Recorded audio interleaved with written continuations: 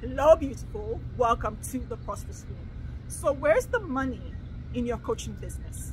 Is it in your niche, your specificity, your messaging, the value of the offer, the quality of the clients that you're working with? Where is the money in your coaching business? Drop in the comments below where you believe the profit is in your business, where the highest impact and value show up in your coaching business.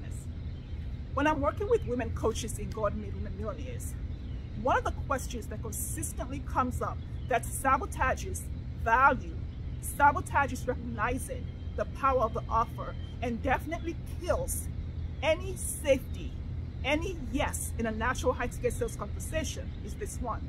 Meaning, but everyone else is doing what I'm doing. So how can they charge $25,000 for their offer and I charge $250,000? Won't the client just choose them?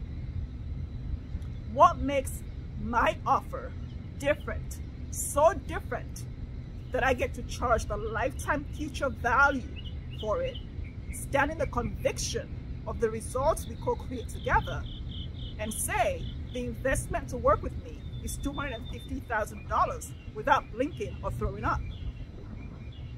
Here's the thing. Your prosperous womb is AI proof. It's the only thing in the world that is AI proof. It's the only thing in the world that no one else has. When I work with clients, I notice that the clients who come to me have similar skills. They have similar certifications, similar trainings. But what makes them different is not just the life experience and the quality of the work they bring to their offer. It's how they see the world. It's their window to the high-end coaching client's soul.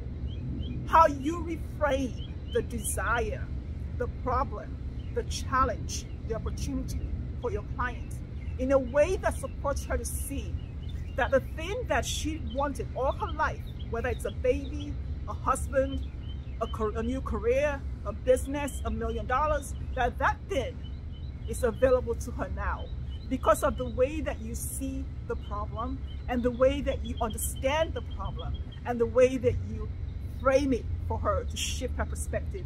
No one else can see the thing the way that you do. No one else can interpret the thing the way that you do. And no one else says it the way that you say it. And that is your prosperous womb. That is the value that you bring with you to the offer. And here's the thing. It is the #1 thing that we as women coaches discount the most. And the thing that you discount the most in your coaching business is the thing that your client places the premium value on. Because for the first time in her life, she sees that it's available to her now. And this is what creates a natural high-ticket sales conversation. This is why you don't need a script.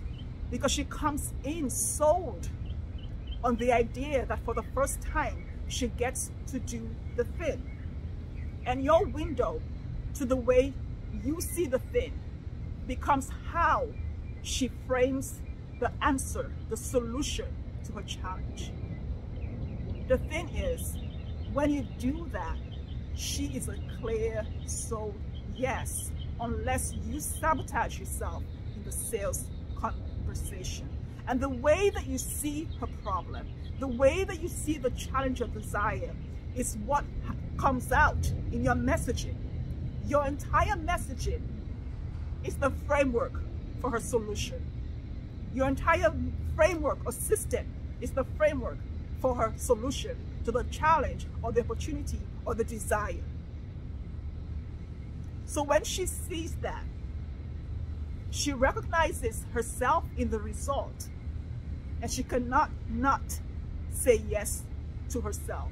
She sells herself into the high-ticket coaching offer during the natural high-ticket sales conversation. She comes to you for that value, not how much time she's going to spend with you. So my invitation to you is to shift the way you see your offer from, it's going to take us 6 months to do this, so it should be $10,000, or it's going to take us 90 days to do this. No. It's what is the value of this based on the way that I see it and how she sees that solution in my framework and what that means to her. It's never about you. You can discount your value all you want, but don't pretend that your client doesn't see the worth of the outcome or result that you offer. When you start to see yourself and the work that you do and the result that you have, the way your client sees you, the way God sees you, you will charge the value of your work. When you undercharge, the client thinks something is wrong with that offer and they don't buy it. They say no, simply because it's underneath the value they have assigned to your work. Let me know how this lands for you. It's been good having you.